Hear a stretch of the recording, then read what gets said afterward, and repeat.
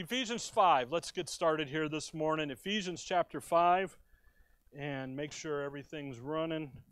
And we're going to go back into Ephesians 5 this week and next week and just kind of begin to draw some conclusions of the last, this is actually lesson 15 of the big picture. And I want to kind of begin to bring some of everything we've been looking at to some conclusions here as we launched out of verse 18. And be not drunk with wine wherein is excess, but be filled with the Spirit. And we spent time looking at what it is to be filled with the Spirit. What it is to have the Spirit of God, the truth of God, the Word of Christ dwell in you richly. The sound doctrine come and grip your life and then begin to influence and to begin to be instrumental in that. And as we did that, we kind of left the be drunk with wine alone. And then we've gone back to it. And again, when he says, be not drunk with wine wherein is excess, he's not talking about drinking, like going out and getting, having a hangover the next morning. He's not talking about that. Rather, in the book of Ephesians, the Apostle Paul, he's on a deeper plateau. He's on a higher understanding level here. Quite honestly, I'll be honest with you, when I hear preachers or teachers and they yell, be not drunk with wine and don't go out there drinking, stay away from the Budweiser, have the Coors Light, whatever stupidity that they do. It is literally a show of their ignorance of the Word of God. Because Paul has left the foundational things. He did that in Romans. In Ephesians, he's assuming you have studied Romans and Corinthians and Galatians and are ready for some advanced doctrine. And what happens is we hear that, so we just kind of, and off we go, and we fail to look down deep into what is actually going on. And we've been doing that. At least I've been trying to do that with you. Go back into chapter 3 and how we impact the heavenly places and the angelic realm up there, and how our job right now in time as ambassadors, as we live who we are in Christ and as we do what we're supposed to be doing, again, to the best of our ability. We're never perfect. And if you think that you're going to be perfect, then you're going to have a very rude awakening one day. And so don't think that, hey, you're imperfect. He understands that. But yet at the same token, he looks at you and says, you need to live how you're supposed to live. You're in Ephesians. Look back over at 2 Corinthians 5. It's very instructive here as we get to going. Last week we looked at those 4 trees of Israel very quickly, and we began to kind of see some things here that are happening in the realm. And this morning I titled the message, I didn't know what to title it, The Ultimate Purpose of Creation. And so I want to get into that. But before that, look at 2 Corinthians 5. Look at verse 14. For the love of Christ constraineth us. What is our motivation? Not your love for Christ, because that wanes. Yesterday morning, we woke up and we're having work done on the pool and stuff, and I looked at Linda and I said, you know what, I'm sick and tired of people. And she goes, what? I said, I'm sick and tired of people. Just come on, And you go right down the road here lately. I just like, my goodness, what are we in? Indy 500 again or something. And then Linda, you know what Linda says to me? You're getting older. And I'm like, wait a second. No, I'm not. But no, sometimes you just feel that way, don't you? Sick and tired of people. Just leave me alone. Oh my God. But the thing is you can't, can you? You still got to deal with, she's still got to deal with me, But the thing of it is so it isn't your love for him. It's his love for you. And what gets you through that is, and so he says, because the love of Christ constrains you, because the motivating factor is the love and the grace of God in your life, we thus judge that if one died for all, then we're all dead, and that he died for all, that they which live. Notice the 2 classes of people, dead people and now alive people. See, when you're dead in your trespasses and sins, you're not functionally able to do anything for Christ. When you're justified, regenerated, and you're saved, and you move from death to life, now there's a life to go live. We're to live, should not henceforth live unto themselves, but unto him which died for them and rose again. I read that and I go, wow, look at that. And then I get backing up and I'm beginning to think about what we've been studying over the weeks and stuff. And it's just wonderful to see and to understand that in the deeper level of biblical understanding, get high pricey on you here with the big words, then what happens is you can begin to understand that there's something that we play a part in that is bigger than just right now. And I know right now is important. Don't get me wrong. Gas is up, food's up, everything's up. Well, guess what? Everything's always going to be up. It's going to come down, but then it's going to go right back up. So when you understand how life, the cycles, but when you begin to understand that there's something bigger happening, come back with me to the book of Deuteronomy. And I just want to take this morning and look with you here, Deuteronomy 10, at some things that Scripture says about what God was doing in creation, how He views this, and then because for you and I, we need to understand that. We need to grasp the concepts and the details and to come to have the same wisdom and knowledge and understanding that He has, because you and I can understand this. We can grasp this because we have the Holy Spirit in us. We have the Word of God working in us. We have Christ working in us. So guess what? We can grasp this. And then when we look at life, we can say, you know what? I don't have to do that. I'm going to go do this and be okay. If you look at Deuteronomy 10, notice something here in verse 17.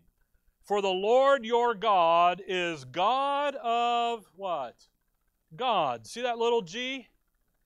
And Lord of lords, little l, a great God, a mighty and terrible, which regardeth not person nor taketh reward. Notice that He is the God of gods, little g's. So when you look out there, He's the head God.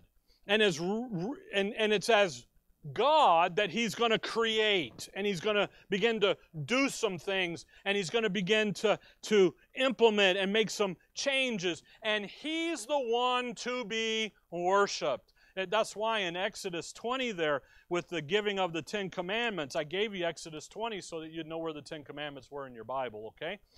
If you look at Exodus 20, you're welcome. In verse 3, the first of the 10 Commandments is, thou shalt have no other gods, little g, before me. Because He is Jehovah. He is God. He's the God of gods. He's the Lord of lords. He's the top guy. All the others out there are substitutes. They're subs. They don't compare to Him. He's got a plan, and He's executing His plan.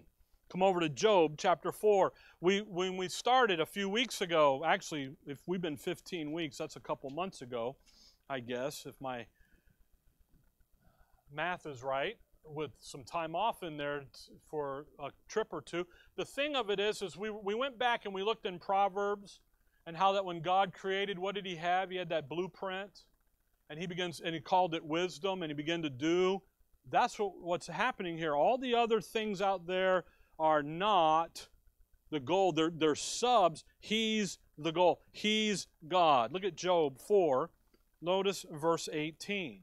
Job 4, verse 18. Behold, He, that's God, put no trust in His servants, and His angels He charged with what?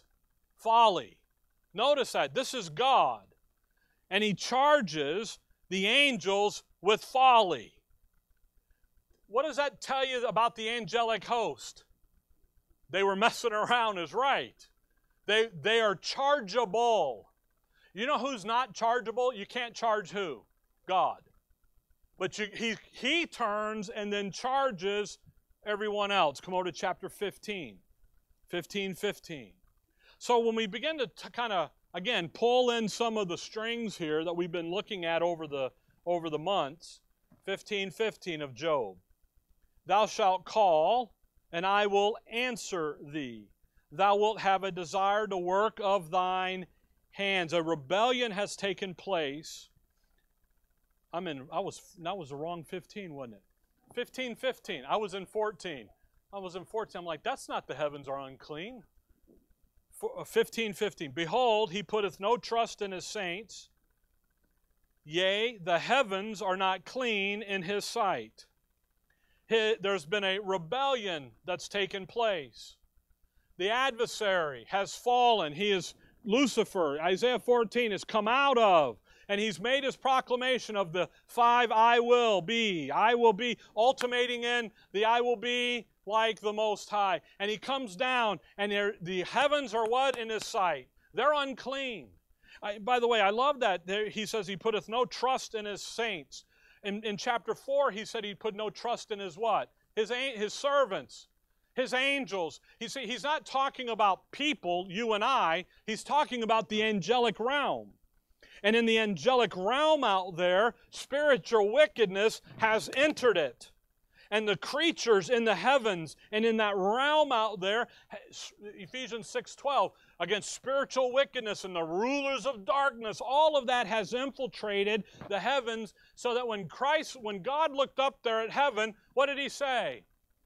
It's unclean. Now, if you think about when God created in Genesis 1, we read the days, and he creates the stars and the moon and the sun. One was to do what? Rule the day, one to rule the night, one was lesser. What's going on in the stars? You guys ever have that app on your phone when you hold it up, it shows you what's up there? And you go, wow, look at that. That's pretty cool. I wonder how they figured that out. How about God wrote it that way?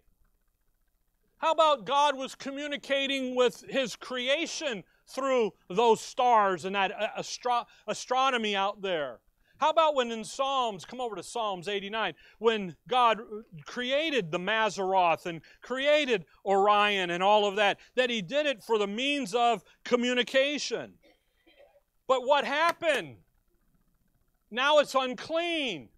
It's been polluted. So now, rather than being able to communicate his word through a creation, he now looks over to man and says, let's write a book. Let's write this stuff down, boys. Moses, get a pen. Let's go. We're going to write. And we're going to have a written record now that's going to last for memorial. Why? Because the heavens are what? Unclean. So he's got to shift. Look at Psalms 89, verse 5. And the heavens shall praise thy wonders, O Lord. Do the heavens praise his wonders? Oh, yeah, look at what a great creation. What an awesome. You sit out there, we go hunting, you get out away. We were out in Montana, you get away from everything, and you get out and you go look. We were up with the dents up there, and you get the clear sky, and you get to looking, and you can see the Milky Way, and you can see this, and all you can do is sit there and go, there is a creator. There has to be. This is just wonderful. But notice, verse 5, thy faithfulness also in the congregation of the saints, for who in the heaven can be compared unto the Lord? Who among the sons of the mighty can be likened unto the Lord? God is greatly to be feared in the assembly of the saints, and to be in reverence of all them that are about him. Wow, look at that. Where's the assembly here? He's talking about in heaven, folks. He's talking about the angelic realm. The congregation, the saints, all of those terminology that you and I can understand and reference to a people group, he's talking to them in the heavens. He's talking there, actually the whole psalm here is about the issue of the Davidic covenant and the things that are happening out there in the heaven. If you look at verse 3, I have made a covenant with my chosen. I have sworn unto David my servant. But then he says, verse 6, who in the heaven can be compared? He moves up into that heavenly realm, those heavenly creatures, and he says, who up here? Look at what's going on. There's no comparison. And the picture in Scripture is that you have God the Father. He creates a heavenly host, an angelic people, an angelic realm, spiritual creatures, seraphims and cherubs, but he also has got elders and watchers and the rulers and the devils and all those guys. All of that is up there. And again, you have to remember Genesis 1:1. In the beginning, God created what? Heaven and the earth. He created heaven. And when he created heaven, he sets in a structure. Come over to Amos. Amos chapter number 9. Hosea, Joel, Amos. Amos chapter 9. You see, when he and get Colossians 1. Go to Colossians 1. I'm sorry, verse 16 first. Colossians 1:16. When he created all of that, he doesn't just take... Have you guys seen these... I don't call them stupid, and that's what they are, but these things where people, they go around popping those graffiti things on everybody. You haven't seen that? Good. You ain't missing anything. You know, it isn't him just taking stuff and throwing it in the air. It's him in creation, and we've looked at this where he's placing it strategically. Colossians 1 verse 16, the Apostle Paul describing this realm says, for by him, and that's going to be Christ, were all things created that are in heaven and that are in earth, visible and invisible. So what do we have? Heaven, invisible, earth, visible. Well, where do we function? Colossians 1:16. We function in the visible, don't we? Watch him use terminology to describe what's out there, whether there be thrones or dominions or principalities or powers, or all things were created by him and for him. Notice there are thrones and principalities and powers and structure. There's a governmental structure out there. Now go back to Amos 9. And the reason I'm bringing this up is because he doesn't just do stuff for anything. He's the God of gods. He's the head guy. He's got a plan. He's got a purpose. And in that purpose and plan is structure. You please remember, God is not the God of confusion, of disorder. He's a God of order. He's a God of structure. And within that, he allows things to happen. That's why in Genesis 6, when we were looking there at Noah and the chaos that sin was producing and violence, and what did it do? It repented God that he made man. It made him change his mind about, look at the condition that man's in. I got to do something. So he did something, all right. He wiped them out, flooded them. But look at Amos 9. Look at verse 5. And the Lord God of hosts is he that toucheth the land, and it shall melt, and all that dwelt therein shall mourn, and it shall rise up wholly like a flood, and shall be drowned as by the flood of Egypt. It is he that buildeth his stories in the heaven, and hath founded his troop in the earth, and so on. Notice, he does what in the heavens? He builds his stories. Now that's not like telling a story that I caught this big fish that was really like that, you know. It's not that. It's a 2-story, 3-story, 4-story, 5. It's a story of a building, a structure. There's a structure here. There's an edifice here. He's laying out this organized structure. And back in Colossians 1 verse 16, we begin to learn that there's some principalities and powers and thrones. And we learn in Ephesians 1, there's some dominions and there's some mights. And what you begin to learn is that there's this organized structure of government. You remember Isaiah 14, when Lucifer says, I will exalt my throne above. Well, what do you do on a throne? You rule, you reign. You're a king. You see, Lucifer knew that there was government. You see, the argument, the battle, the debate, since Genesis 3, the fall of man, has been who's going to run the universe. Whose plan is going to run the universe? God's wisdom plan or Lucifer's wisdom plan? Which one's going to run the universe? It isn't a plan of might, because all God had to do is say, Satan, you're done. Dust, and he's dust. God didn't want it to be a struggle of might. God wanted it to be a struggle of wisdom. Because He put in creation an ability to make a choice. We call it free will. We call it volition. He laid in front of creation, all of creation, the angelic realm as well, the ability to make a choice. That's why you have always had and you will always have good versus evil. Because man has to make a choice on who he's going to follow. So we have a principality. That's a top ruler, prince. You see prince in that word. It's the big guy. Then you have the power. So you've got a top ruler of the nation. He's where it ends. Then you've got a power. Now, power is authority, but it's a delegated authority. It's the structure of authority. The judge in the court case has power, doesn't he? But he doesn't have might. He can give the sentence.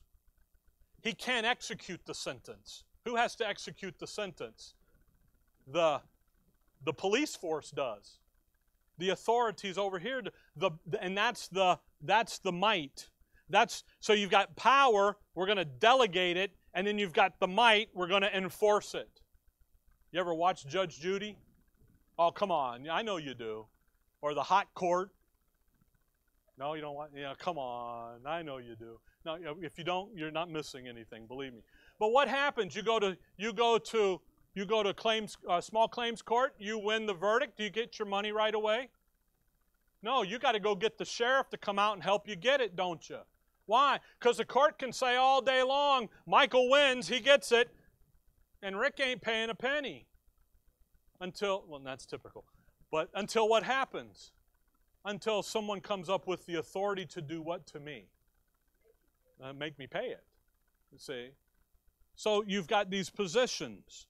You've got a dominion, that's a territory. You've got a throne, that's where a king over a territory is going to sit. You got a ruler. You got these emissaries that run between, like an ambassador type corps, back and forth. You've got, and then in Ephesians 1, he calls it every other name that's named. Then you got everybody else. And Paul uses that term to catch up the government. And you understand that. Look at our government. Look at a city government structure. It's vast, isn't it? Emily worked in the library system for the city of Scottsdale till COVID hit and they were done. Who did she work for? The city of Scottsdale. She just happened to work in the librarian department. Have you ever had the dog catcher come to your house? I have. Delivering a dog. I told him he could keep it. Here's $20 to keep it. Didn't work. You know what that guy worked for? He worked for the city of Mesa. And he was under the police authority in the down chart. My point is there's structure here. Come to Ephesians chapter 1. There's a reason for the structure. Ephesians chapter 1, verse 9, having made known unto us the mystery of His will, according to His good pleasure, which He hath purposed in Himself. He's got a plan. The Father's planned something. He's planned something. He's purposed it in Himself to do something. When He created, the ultimate purpose of creation, when He created heaven and earth, He already had this plan. You with me? Verse 10, what's the plan? That in the dispensation of the fullness of times He might gather together in one all things in Christ, both which are in heaven and which are on earth, even in Him. What are the all things? What did He originally create? That governmental structure of the universe. What's His plan? To put His Son at the head of all of it. He has this cosmic plan to make the Lord Jesus Christ the head of all of the government of the universe. Remember in Colossians 1:16, the end of that verse, by Him and for Him. He's got a plan. They're real, folks. These places, those two realms, the heaven and earth. By the way, is heaven and earth real? Then why wouldn't the governmental structure be real? I hear this all the time. Oh, it's not real. It's just this. You know what? I'm going to be honest with you. When you approach the Word of God with a what-if attitude, you're going to get what-if slapped up on you. There's not a wasted word in that book. And if you think that Paul was just filling up the pages with powers and principalities and powers and mights and thrones, then you have never really got a grasp of what God's doing in His book. He doesn't waste the words. This stuff is important. It's important to understand that when He created heaven and earth, He had a plan to do it. That plan was to take His Son and exalt Him above the governmental of the universe. Heaven and earth is involved in that. You and I are involved in that, and that's the ultimate purpose. And to say, oh, you don't need to worry about it, is really to do yourself a disjustice, because you are to know about it. He does tell you. You don't look at the rapture details in 1 Thessalonians 4 and say, why bother? Let's just go do that. No, what do? You get over there and you study them out, don't you? And you get them in your thinking. This is the same thing. The same issue. Come back. Where are you at? I don't even know. Go Colossians 1. Sorry. Where are you? I don't know. Where am I? I'm in church. Thank you. Colossians 1. By the way, there in Ephesians 1, He's going to gather together all. That's fantastic. He's going to do that. He's going to look over there, and I think about how that's going to happen. Here you are. Here you and I are. We're going along the dispensation of grace. The rapture happens. We're resurrected. We're called home. We meet the Lord in the air. We go through the events of the judgment seat of Christ, and He takes us and presents us to the Father. Then the Lord leaves that presentation and comes down into the universe, and He goes to war with Michael and the angels in the heavens there. We read about in Isaiah and Jeremiah, and we see it in Revelation 12. And what does Michael and the angels and the Lord do? They take Satan and they kick him out of the heavens. And he loses his place, the word is. Place, authority, ground, territory. In Isaiah, he says he takes the heavens and he rolls it up and he shakes out the inhabitants like grasshoppers. Now, if you know anything about what we've been talking about over the last 15 weeks here, how close to everything is Lucifer to what God is doing? He's just a tick off, isn't he? He's just a little bit. So what do you think Lucifer's got up there? Well, if 7 are good, 8 would be better. There's 7 places of authority in Paul's list, okay? 8 would be better. So what do you think the Lord says? I don't need 8. I need 6. I need 7. I like 7. Let's go with 7. So what does He got to do with that 8th one? He's got to do what with it? Shake it out. Then you and I, the Father takes you and I and He places us into those heavenly places. Meanwhile, back on the earth, back on the farm, the prophetic program's carried out.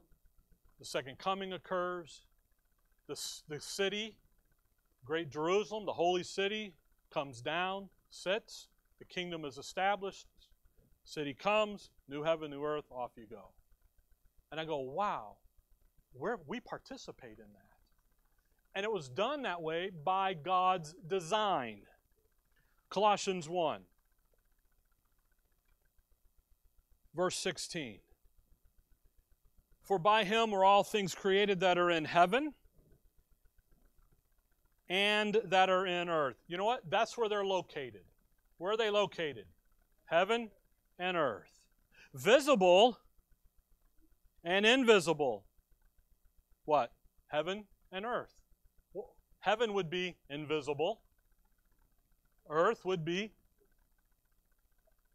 Are we winning any awards here on, master level? No. This is very basic.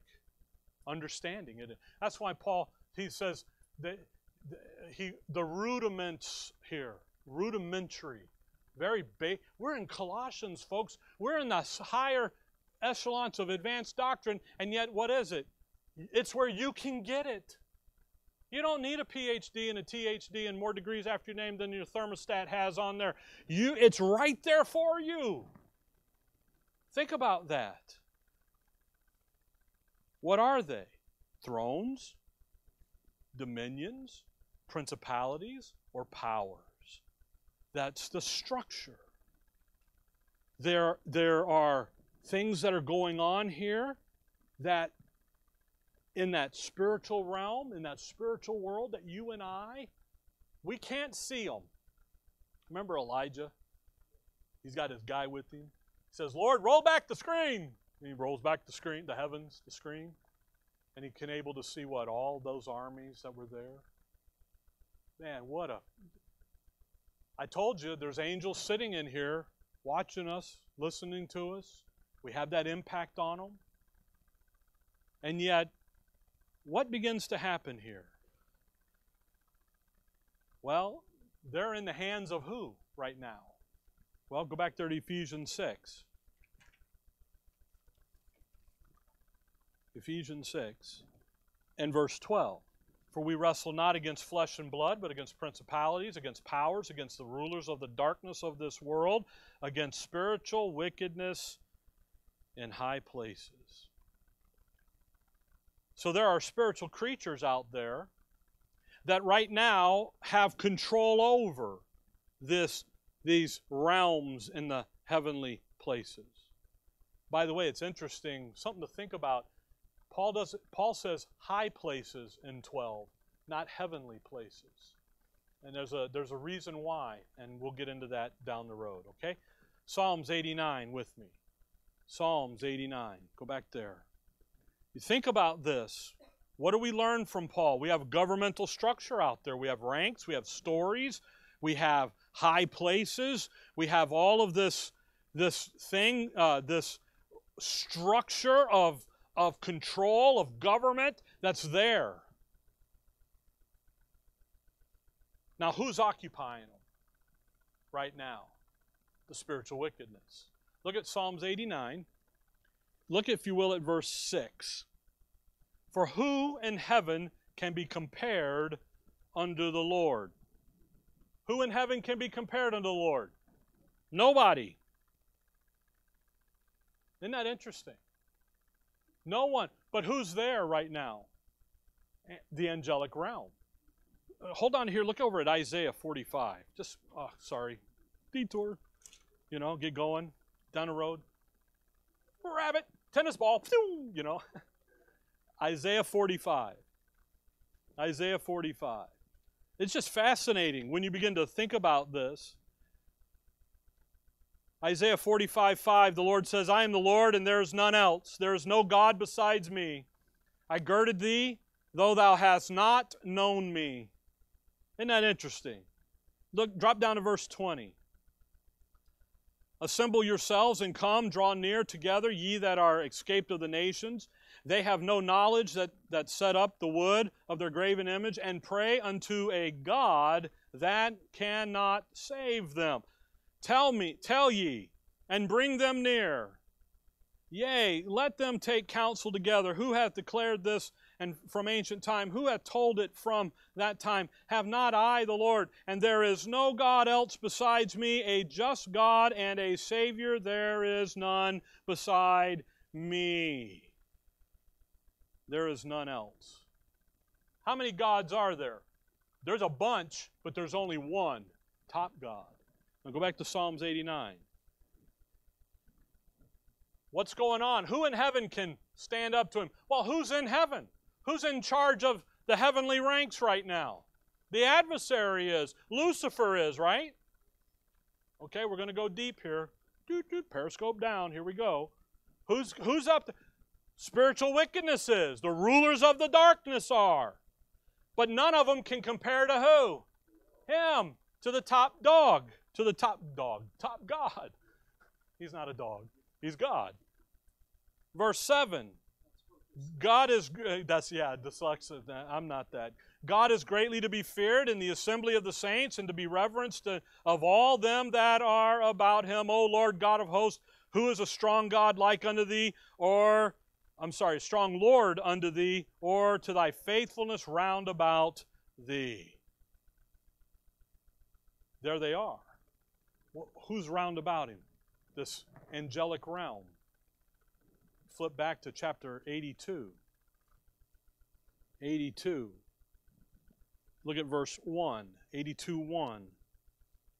God standeth in the congregation of the mighty. He judgeth among the gods. Who are we talking about here? The angelic realm. Notice how they're called mighty. Notice how they're called gods. Notice how they're, again, but the question in 89:6 is, who amongst you can stand equal to me?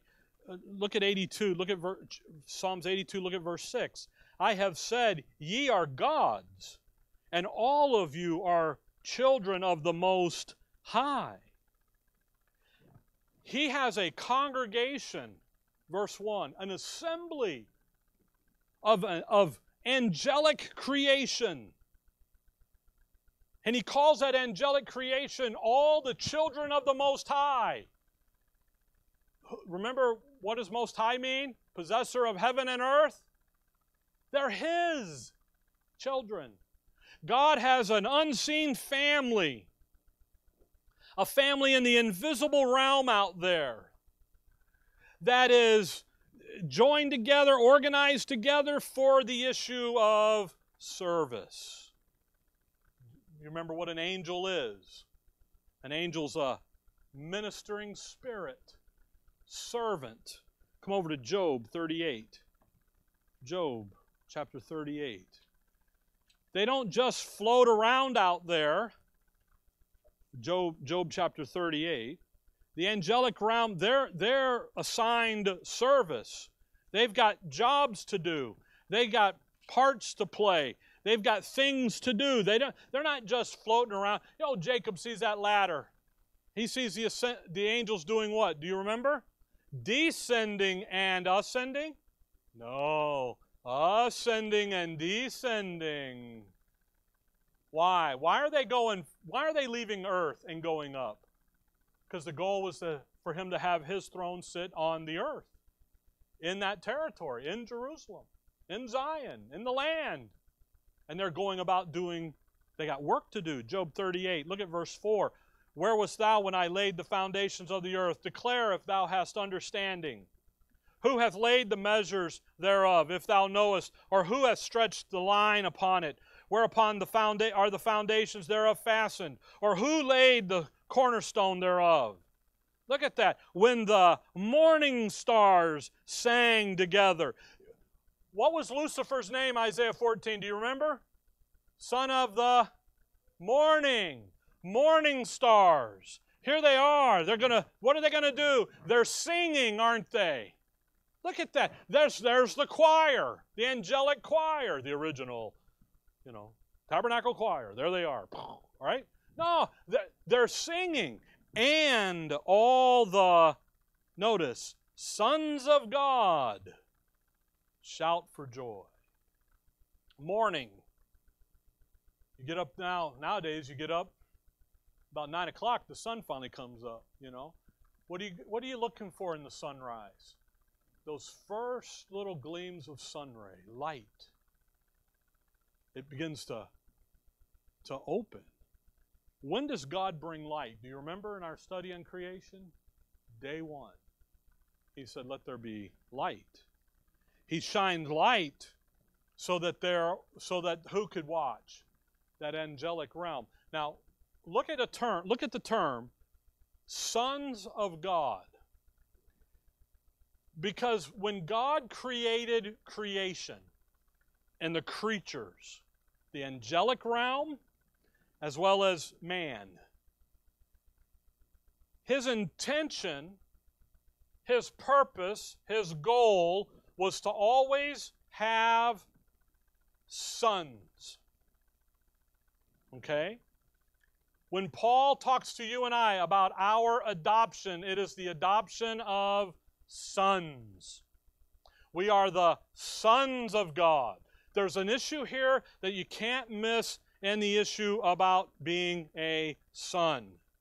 Adoption in Scripture has nothing to do with the way we think about it in society. It's having to do with the placement of the status, your position within the family. Not coming from one family into another family. You're already in the family, and because you're in the family, by the way, how'd you get in the family? Trusted Calvary. You're in the family, now you're going to be dealt with as an adult, as a son. And the son in Scripture is someone who is fully educated in what the Father is doing. They understand what the Father is doing, and they go join the Father in doing it as an equal in understanding what's happening. Sonship in Scripture is not this great big dialogue thing you got to run forever. It's real simple. The sonship, the son, the person, the individual understands what the Father's doing, gets educated in it so he knows it fully, and then goes and does what? Does it. But does it as an equal. It's wonderful as a father to be able to look at a son and not have to tell them what to do. They by nature now, by understanding, by learning, do what? Go do it. Now it took 27 years of education to get them there. No, just kidding. It takes time to educate, right? But they're there, they can go and do. Now, if I'm away, I know it'll get done. I don't have to say, hey, make sure you're doing this. Why? It's being done. You understand? That's sonship in Scripture. He has assigned the status of being a son to the angelic host. Job 38, verse number 7. What are they? They're what? The sons of God. John chapter number 1, verse 11 and 12, the Lord Jesus Christ assigns the issue of becoming a son of God to the believing remnant in Israel. To Israel. Romans chapter number 8, verse number 14, the Apostle Paul says that you and I are sons of God. We carry that title as well. So that's pretty daunting when you begin to think about the ultimate goal over here, the ultimate purpose in creation. He's got a plan to do what? Exalt His Son over the government structure of the universe and to use sons, adults, in that functioning, in the functioning, in the direction of creation. By the way, Luke 3, I don't know if I wrote it down there for you. Luke 3, verse 38. At the end of that genealogy, do you know what Adam is? The Son of God. Son of God. You're in Job. Look over at Psalms 147. Psalms 147. When we begin to talk about and think about this issue about sons of God and who we are and how we're going to play this and what Paul's getting at in Ephesians 5 when he says, don't be drunk. You're to have a walk of wisdom, walk circumspectly as wise, understanding what the will of the Lord is, and not be drunk with wine. Don't be a part of that religious system out there. Come out from it. Get out of it. You need to be who you are. And by the way, who you are is a son of God. You're an adult in the family of God. It's time for you to grow up, act like it, learn who you are, and go do that and be that, because one day He's going to use you in that capacity in the governmental structure of the heavenly government. And everybody goes, well, you can't really know that, Rick. Sorry. Baloney. Give you the old New York raspberry there. No, it's right here. You are to know this. Look at Psalms 147. Look at verse 4. He telleth the number of the stars. He calleth them all by their what? Names. They are real, folks. They've got names. The sons of God. He goes, Michael, come here. Gabriel, come here. Now, we only know about Michael and Gabriel because those are the last two guys standing on the Lord's side in that upper echelon of the angelic realm.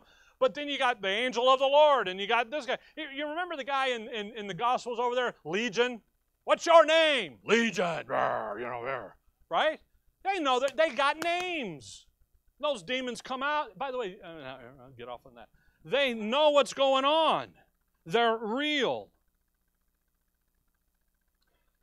He's got a whole realm out there.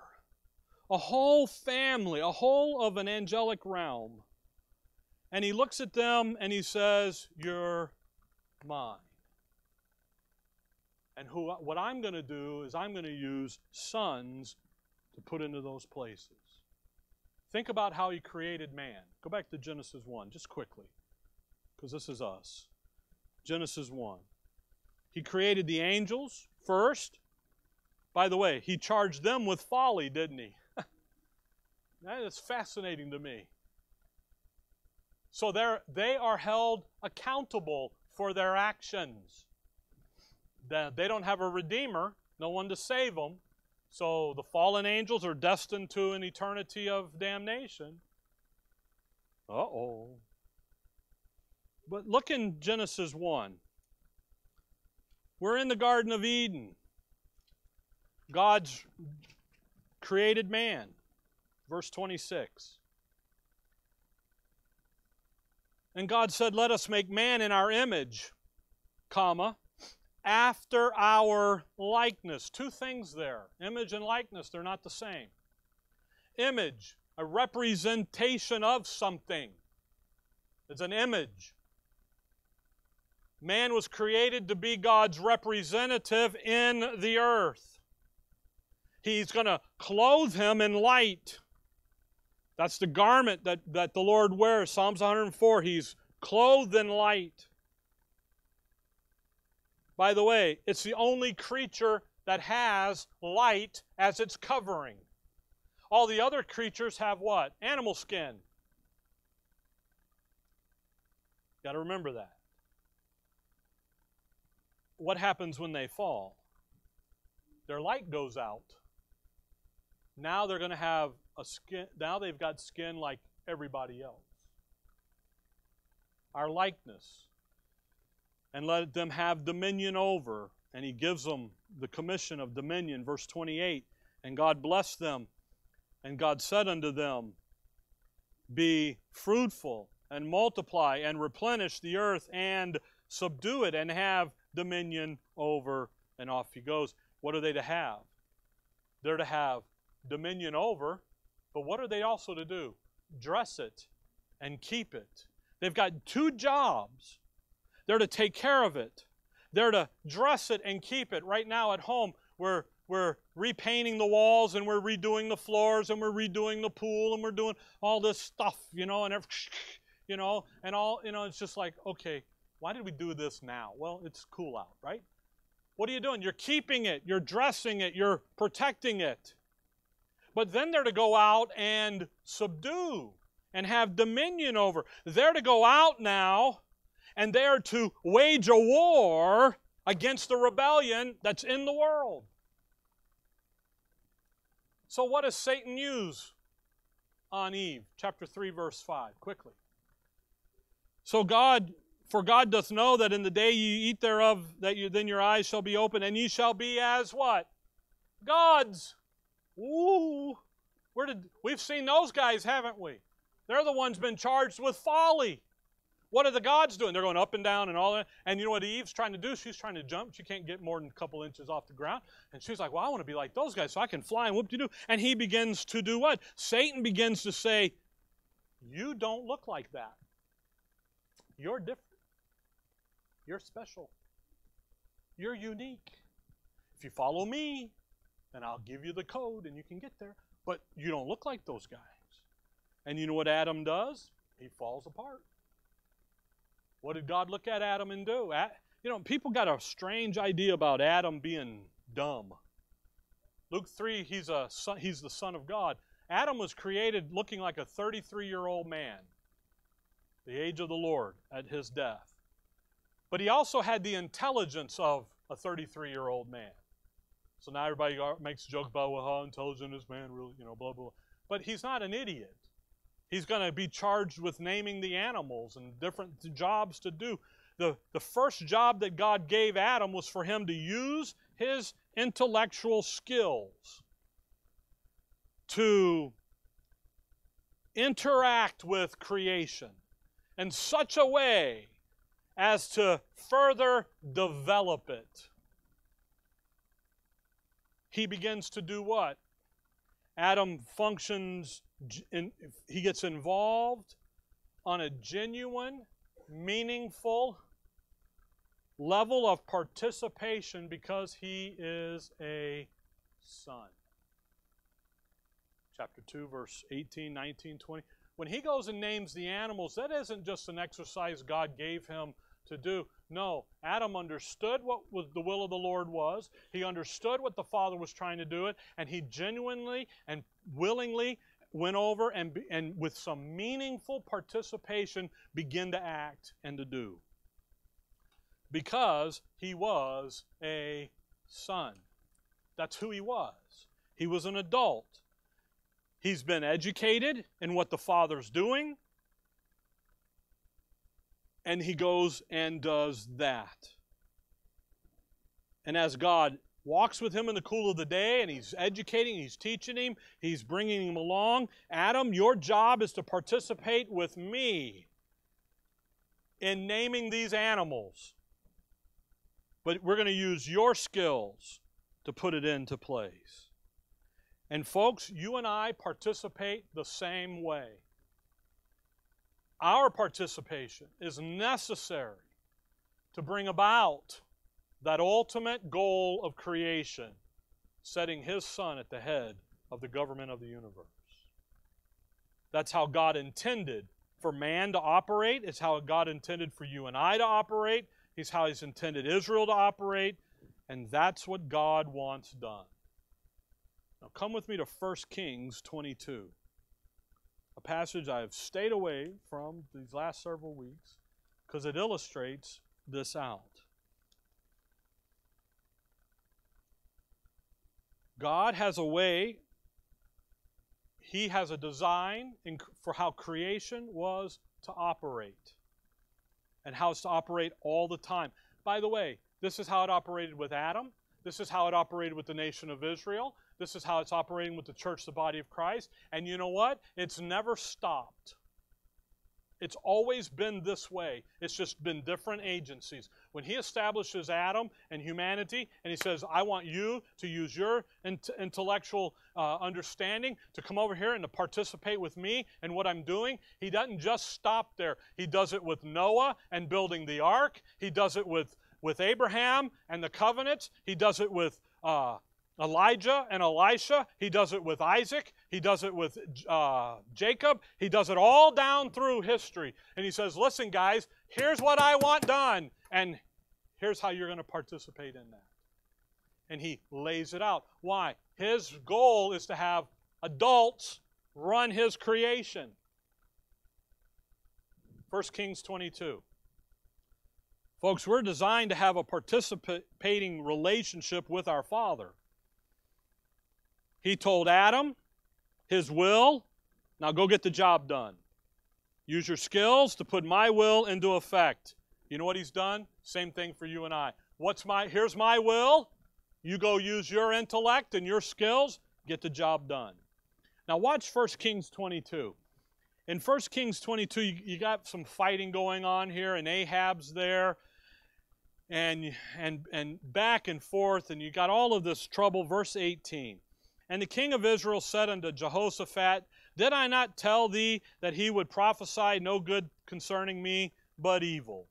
See, Ahab said, see, I told you, he's going to do nothing but talk bad about me. And he did.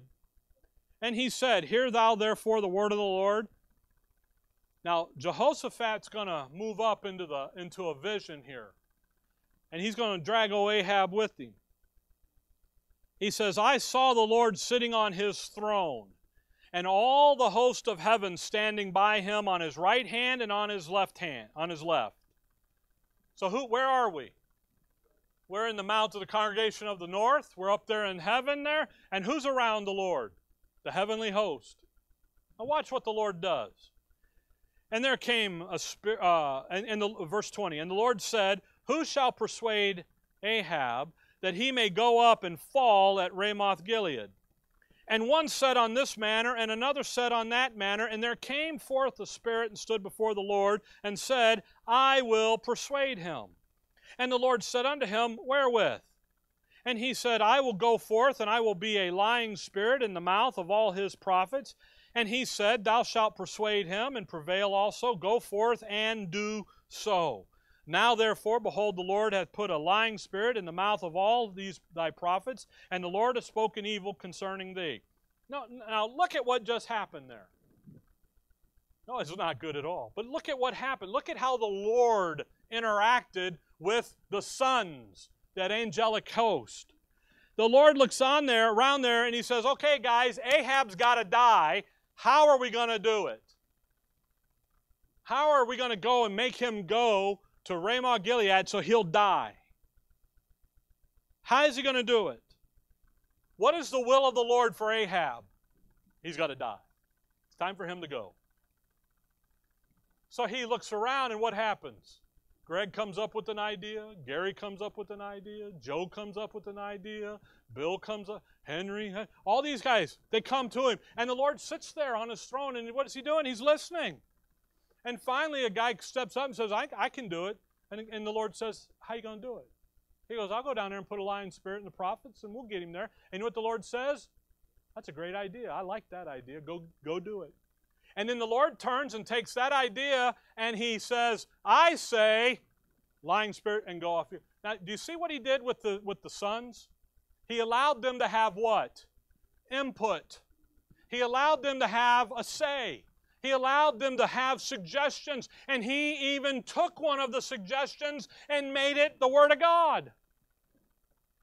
In other words, he doesn't create creation to be robots and to be just do what we're told to do and try to, do that goofy dance stuff they do. No. He didn't do that at all. He says, I want you to use your intellect and let's resolve the matter. Go and do it. God's design in creation is not for you to be a robot. Come back to Ephesians 5.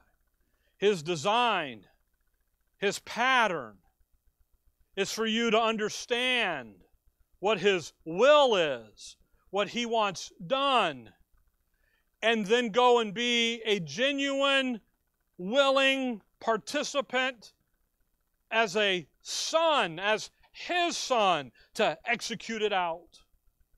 So in Ephesians 5, when he says, see then that ye walk circumspectly, not as fools, but as wise, redeeming the time, because the days are evil. Wherefore be ye not unwise, but understanding what the will of the Lord is.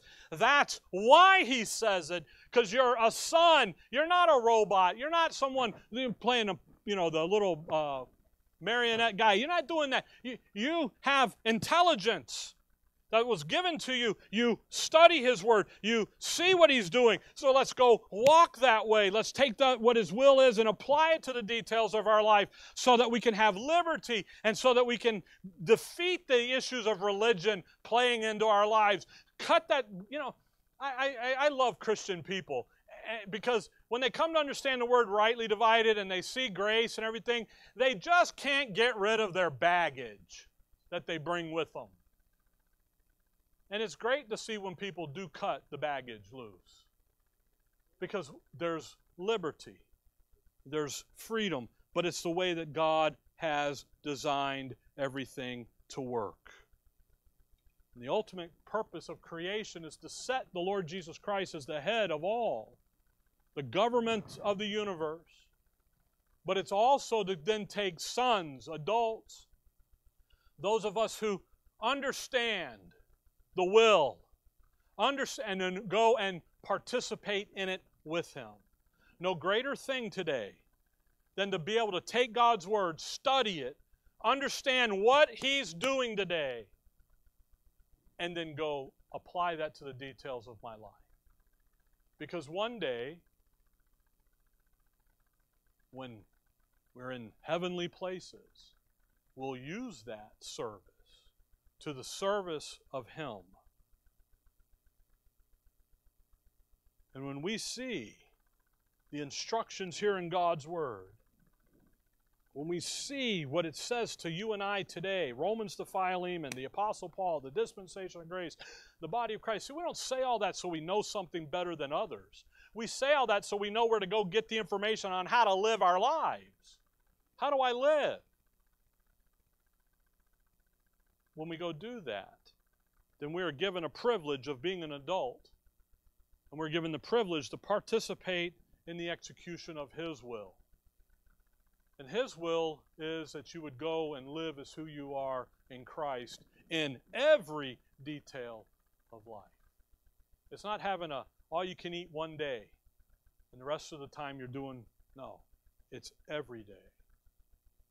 That's that ultimate goal of creation. That's what Paul's getting at in Ephesians 5:17 and 18, when then he says, and be not drunk with wine, where in his excess, let's be who we're supposed to be and not be who we're not supposed to be. Okay? All right. Dear Father, we thank you for the morning, Lord. We thank you for your word. And above all, Lord, we thank you for who we are in your Son, for the instructions that we carry and have been given to us in your word. And we just apply those to every detail of our lives so that in our life, in time, right now, we would be for your honor and for your glory. In your name we pray. Amen.